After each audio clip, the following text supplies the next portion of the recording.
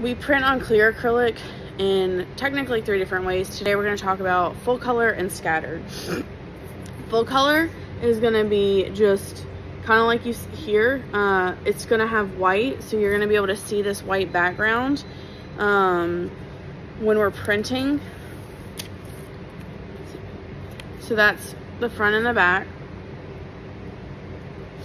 So when we print on full color, we always print a layer of white so that it's going to make the color pop. It's going to give the color a base. Otherwise, UV printed inks are transparent. So otherwise, if we don't have that layer of white, it's not going to be very vibrant at all.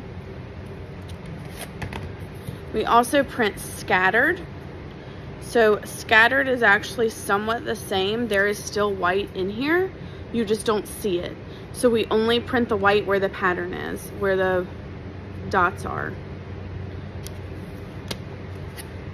So scattered is going to give you, you're going to be able to see the clear acrylic.